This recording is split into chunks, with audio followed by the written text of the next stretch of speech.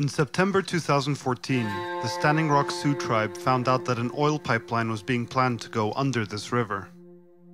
And by land, they consider sacred.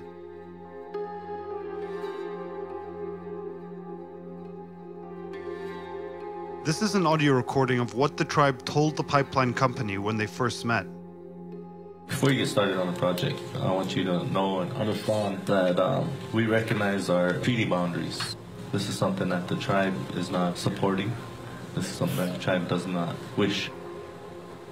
The entire area that you're trying to take the pipeline through crosses our treaty boundaries and where we existed before anybody. And so we have significant sites and we know what they are. Our history and ceremonies are who we are. The proposed Dakota Access Pipeline would cross the Missouri directly underneath a village site. I actually struggled. Do we want to tell something that's so important and sacred to us, to a pipeline company? But it's important for you guys to know the history and our connection to this area. We know what belongs to us, and we know what we have to keep for our children and our grandchildren.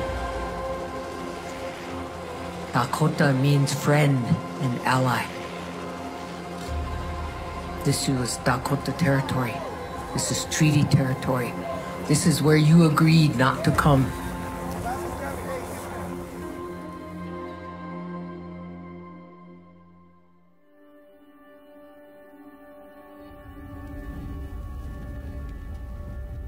Where are we headed right now? We're headed to river where the sacred stones are made. In English, they call that river the Cannibal River. And it's a very special place. It's a very sacred place amongst our people. In 2014, the tribe learned that the pipeline, called Dakota Access, would go half a mile north of here, Standing Rock's northern border. While in some ways the fight against the pipeline began then, in other ways, it began a long time ago. My jurisdiction ends right here at this river, but yet my ancestral homelands extend well beyond the boundaries of this reservation. The 1851 treaty boundary is actually north of us, about an hour's drive. The pipeline's route in North Dakota is primarily on what is now private land, but it's also land that was promised to the Sioux Nation by treaty in 1851. Eventually, the US government took the land and sold it. When they found out about the pipeline, the tribe told the company they were concerned the project would damage historic sites within their ancestral lands. All across this land, all across these traditional cultural landscapes are places that were marked by stone, where warriors fell in defense of our country. We're a rich, beautiful, vibrant culture, that are here because of the sacrifices of our ancestors. That wasn't their only concern. While Lakota people, when we look at that water has a sacred spirit to it. The company, Energy Transfer Partners, told the tribe the pipeline would carry up to 570,000 barrels of oil a day from North Dakota's oil fields to Illinois, crossing the Missouri River just north of the tribe's water intake. Originally routed for just north of the capital Bismarck, the company decided to move the pipeline by the reservation. So what about our drinking water then? They'll say that the pipeline has the latest and greatest technology and the chance of it ever breaking is minimal, so you don't have anything to worry about. Well, then take that greatest and latest technology and put it north of Bismarck then. Why use it on us? We shared with them in detail all the issues and concerns that we have now that we're raising. They knew back then. Because the pipeline was set to cross the Missouri River, it would need permits from the federal government, in this case, the Army Corps of Engineers. The government is supposed to consult with tribes, even on projects that aren't on reservations.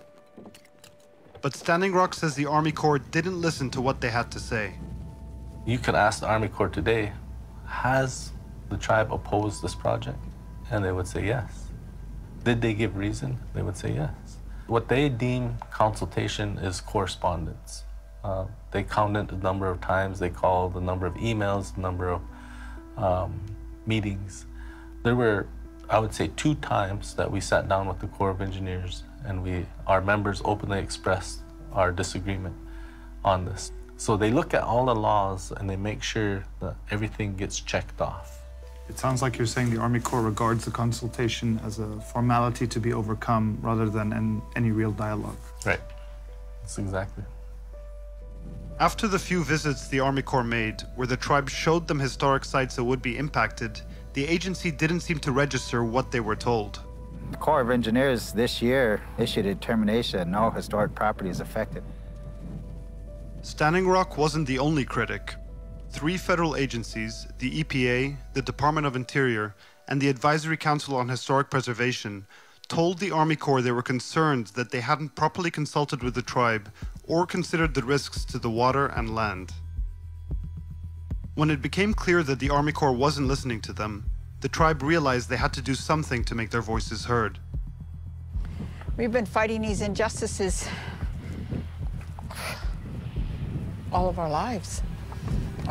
In April, they started a camp here just south of the pipeline, on the land of LaDonna Brave Bull Allard. I can't allow a pipeline next to my son's grave. Her father and son are buried just on the hill here. Hello. Howdy. We needed a presence. We started off with 3 people that first day, and then we kind of expanded to 15 people to 20 people from the middle of April until July. It was in July that the Army Corps approved the first major permit for Dakota Access. An easement to drill under the Missouri River was still pending. That's when the tribe took the Army Corps to federal court. Then I got the notice that Dakota Access was going to start working in 48 hours, so I pulled up my iPhone and did a small video asking people to come help. I will stand to protect the water, the land. I'm asking each of you to come stand with us at Sacred Stone Camp. Gradually, more and more tribes began to show up, and the camp started to grow, as the pipeline started making its way towards the river. As opposition grew, things came to a head on September 3rd. All the women and children were along the line crying. They had just got through pepper spraying everybody. People were standing at the line, then started pushing as the dogs were coming. That day, protectors from the camp had tried to stop Dakota Access from bulldozing land, but were met by private security guards working for the company. And I remember standing there thinking, where am I? Is this America? It was only after this, and hundreds of tribes arrived at camp, that the federal government said they needed to consult with the tribe more before they could issue the easement to drill under the river. Every day that goes by without the pipe in the ground under the river is a good day. But I'm also fearful because it seems like we're running out of options and running out of time. As people settled in for a longer fight, the camp was growing.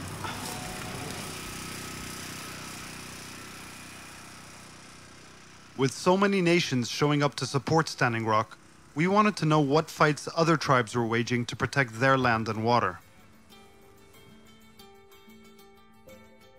I went to Standing Rock 2 times because what the federal government and the corporations are doing to them happened to us and probably the majority of the tribes across the nation. For Brian Clattersby, the fight at Standing Rock is all too familiar. Bridge is turning. That means the train is coming. In the 1890s, just a few decades after the Swinomish were forced onto a reservation here in Washington state, railroad tracks were put down on their land. The federal government, our trustee, didn't really consult with us and allowed the railroads to put a railroad line in across our reservation without our permission. And that was in the 1890s. The Swinomish fought the railroad company for decades, eventually coming to a settlement with the company that now owned the railroad, Burlington Northern, a century after the tracks were first laid down. It basically said that they could bring 25 cars across our reservation each day, 1 train a day, 25 cars, no more than that. And they agreed to that. So the agreement between you and the railroad allows for 25 cars? Yes. This is way, way more. Yes, this is 4 times the amount. In 2012, we got wind through the paper that Sioux Refinery, one of the refineries on our historic tribal lands, right over here, was going to expand their rail service to allow Bakken crude oil to come on. As production of the rail's main cargo, oil, expanded in the fields of North Dakota, the company increased the cars, but without the tribe's permission. The Swinomish asked them to reduce the cars, but Burlington Northern said no, forcing the Swinomish to take them back to court. Part of the tribe's concern lies in the fact that oil train accidents have dramatically increased in recent years. And the tracks here go by not only their main economic source, but across the water. Did you grow up fishing? Yes. My first experience was fishing in this Swinomish Channel with my 3 older brothers and my mom and my dad. So what do these waters mean to the Swinomish? What does fishing mean to the Swinomish? Life. It's always meant life. We had salmon and steelhead going through these waters 365 days out of the year.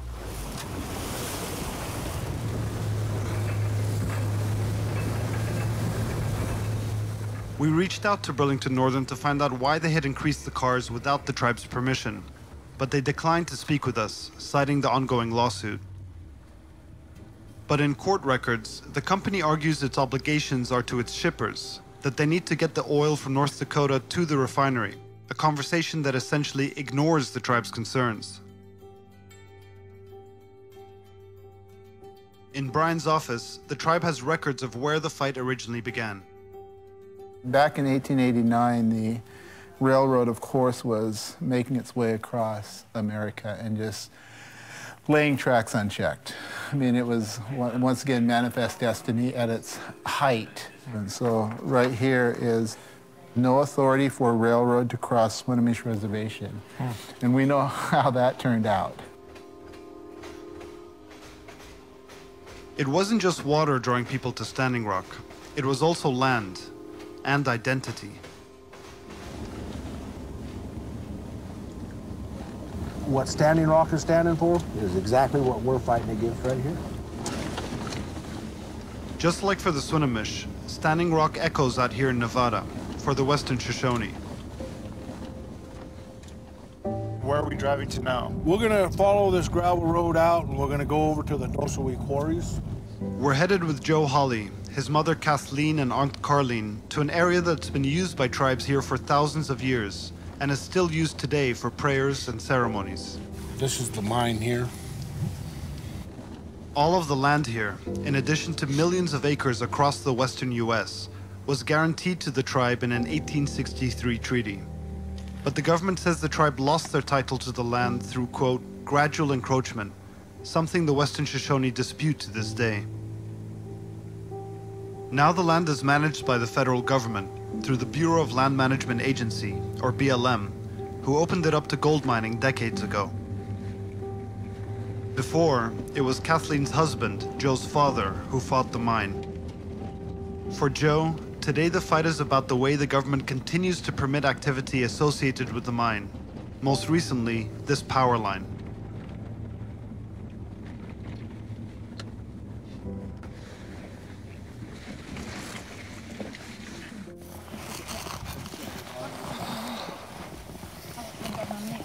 So you've been coming here with your mother for how long? All my life, I guess. Yeah. Since I was a little kid. So I'm 82 now. Yeah, yeah. 82 today. Why would you bring him here when he was a boy?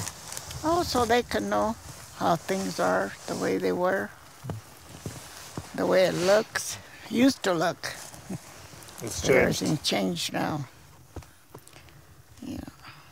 The BLM allowed this road to be pushed through. Our shelters are right here.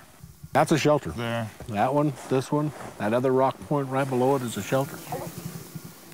The BLM approved the permit for the power line, despite the fact that it goes through areas eligible for the National Historic Register.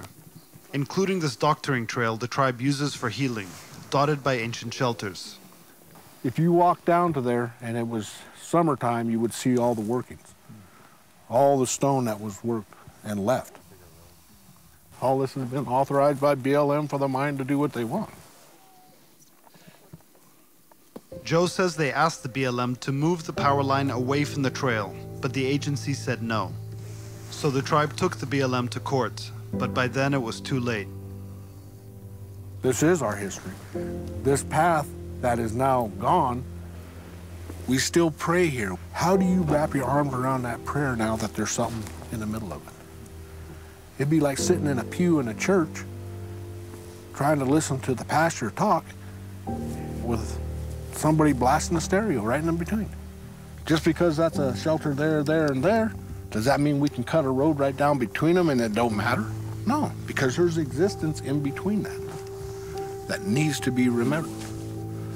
My kids need to know why. Why were they set up the way they're set up? BLM declined our request for an interview, citing the ongoing lawsuit. The case is still in court, but Joe hopes the tribe can at least protect what's left from further expansion of the mine. To have to watch and witness as all these things were being desecrated and destroyed. How do you stop that? It's like someone holding a gun to your child's head and you know he's going to pull the trigger. How do you stop that? Do we give our life to stop that? Ultimately, a piece of us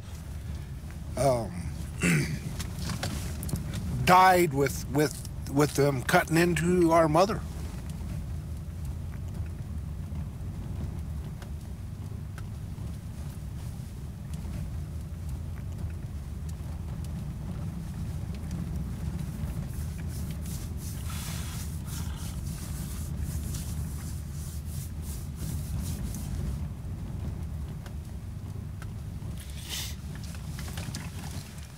How do we pass this? How do we tell our kids, you know,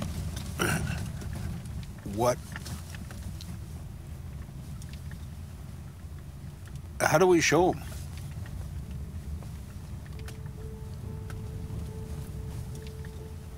This is our ancestral lands. I think so many of the native people have stood up and gone to Standing Rock for the simple fact that we all share the same fight within our own boundaries.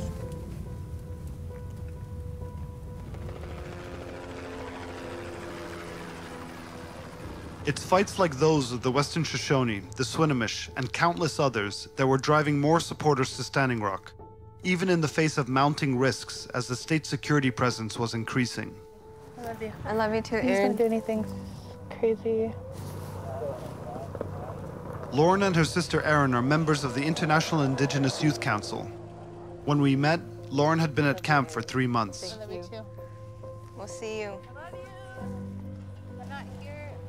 And what's it like? You guys are camped out here, and just a few hundred yards away is Dakota Access, and a lot of security, a lot of police.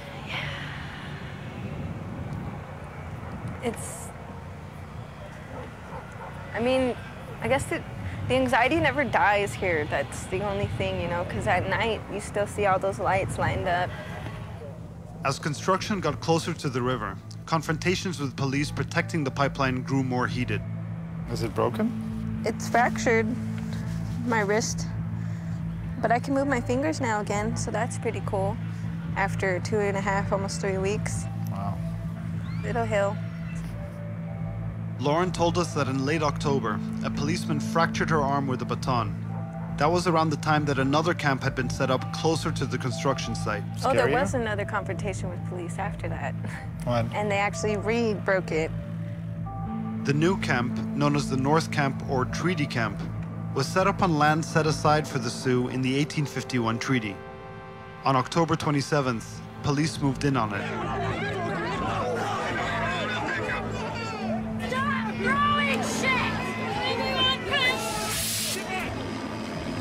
You could see all the officers still surrounding all the people, and you could see that a big old group of people were just on their hands and knees already. They don't arrest you like they do on the streets, you know? Like, okay, put your hands behind your back. No, they go and they tackle you and they knee you and they punch you and they kick you and they beat you and they abuse you. And then they handcuff you. I had been up there protecting again, and I was trying to prevent an armored vehicle from coming into the camp, so I stood in front of it. The cop was just like, "You're under arrest," and he grabbed my wrist first thing and twisted it. The county sheriff's office claimed they have shown restraint in their policing. That day was just one of a number of times that violent confrontations broke out, as everyone waited for the Army Corps decision. It's crazy that we had to, like, kind of relive that in this day and age. It's 2016, you know? Aren't you scared of going out again after being wounded? Part of me is, because it does hurt still a lot every day, you know, but you just learn to move past that, you know? I could be sad here crying about it, over here not doing anything, or I could be on the front lines helping the land. I'm here till it's over. Since the treaty camp eviction, the main highway has been blocked off. Is it frustrating that you can't access those sites? I don't know that frustrating is a strong enough word for that. There's an obligation under the law for federal agencies like the Army Corps to look out for Indian tribes like the Standing Rock Sioux. It's one of the ways in which we've tried to, as a country, compensate for the terrible history and treatment of indigenous peoples in the past. In the tribe's legal case against the Army Corps, the government argued their jurisdiction was only for federal waters and land. But historic preservation law says the government needs to consider whether or not the project they're permitting could have impacts on historic sites even outside their jurisdiction, in this case, private land. They try to thread the needle.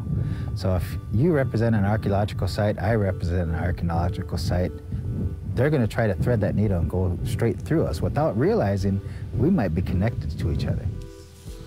So this is where the pipeline was supposed to go? Pipeline route, that's 1806. And this is the area he surveyed. And these dots are sacred sites that he found? Yeah. In late August, the tribe was finally able to survey private land by the pipeline route, where they say they found sacred sites. So here's some photos. I guess for a layman, we don't know what we're looking at, but to someone from Standing Rock. Well, that's why, I mean, that's why the law gives the tribe the right to make its own determinations. You know, to you and me, it might look like rocks in the field. Right. The particular pattern shows it to be something far more significant in a religious sense. On September 2nd, they submitted these details and locations to the court. The next day, this happened. They jumped 20 miles on September 3rd and destroyed just those sites identified. That was the same day private security guards used attack dogs on people trying to stop the bulldozers. Afterwards, an investigation was carried out by the State Historical Society. As a result of that investigation, we issued that memorandum saying that no human remains or burials were impacted by that. Well, was the tribe allowed to take part in that investigation to conduct a survey with you? On that date, no, they did not. They were not there. They're saying that with their cultural knowledge, they're the ones who can identify these sites. These are sacred sites, it's religion, it's hard to identify these things sometimes. And they feel that their input is not being valued at all. Those locations were taken into consideration. I mean, based on our visit, and but Dakota Access didn't allow them to come with you. I mean, this is concerning. Yeah, yes, that could be viewed as a concern. There was eventually a follow-up visit which the tribe was allowed to participate in, where they said that sites had been impacted, but the state disagreed, which allowed construction to continue. If you threaded an oil pipeline through Arlington National Cemetery and managed to sort of wind your way around the gravestones and say, look, we've taken care of the problem, I think most people would agree, no, that's not good enough. At very best, that's what happened here. But I think it's a lot worse than that. The facts show that sites have been destroyed, have been disturbed. When they came through and desecrated those sacred places, It was a total disregard for who my ancestors were. But not only that, it was a total disregard to who we are today as a people.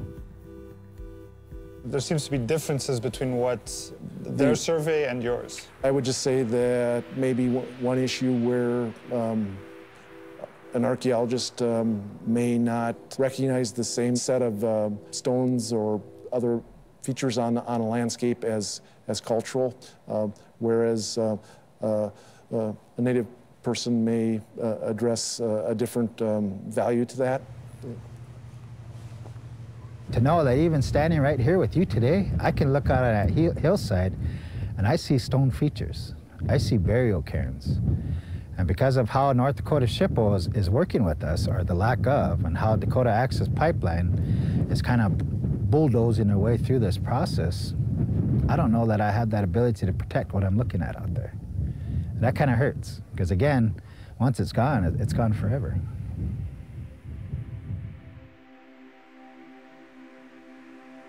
The state also agreed with the Army Corps in their initial review that said the pipeline wouldn't disturb historic sites. With support for the pipeline reaching to the top of North Dakota's government, we wanted to speak with the governor, Jack Dalrymple, about the project. His office never got back to us, so we've come to the capital to see if we can find him. Hi, my name is Sharif. I'm with the Fault Lines. I just have a quick question about Dakota Access. We're busy right now, like saying goodbye to people. Just a very, very quick question. Why is the pipeline company... Before we could ask a question, state troopers pushed us back. We wanted to ask the governor why he so ardently supports the pipeline company and not the Standing Rock Sioux tribe, their sacred sites and water, but he clearly didn't want to respond to those questions.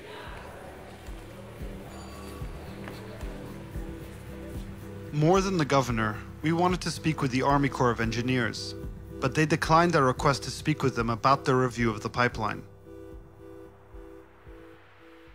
But what would have happened if they had listened to the tribe from the beginning? Would the pipeline be at the water's edge, waiting? Would the tribe's sacred sites still be there?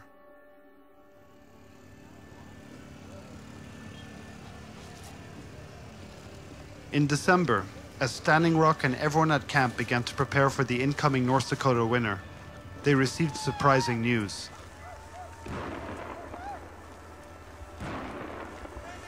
After months of waiting, of protest and violence, the U.S. Army announced they would be denying the easement for Dakota Access, and that they would do a full environmental review and look for ways to reroute the pipeline. But the day after the announcement, it was clear that their victory could be short-lived. Dakota Access declined to be interviewed for this report, but in statements have made it clear that they don't intend on changing the pipeline's route and stand ready to drill. And with Donald Trump, a supporter of Dakota Access and former investor in the company, poised to take office as president, the fight is anything but over. They don't know our land. We know our land. We know our history. America has to be accountable now. A realistic ask is for them to recognize that those lands were illegally taken from us and that those places are dear to us. And we want to have a say when they're crossing through our treaty lands. The day after the Army's announcement, as winter arrived in force, people at camp made it clear that despite all the uncertainties, they weren't going anywhere. If it doesn't go through, it means that we're being heard for the first time. And it's something that we've always asked. If it does go through, again, it's another wrong done, another wrong committed on Indigenous peoples. It's bigger than just Standing Rock. They see the wrongs happening to them. So the stance, it represents their fight too.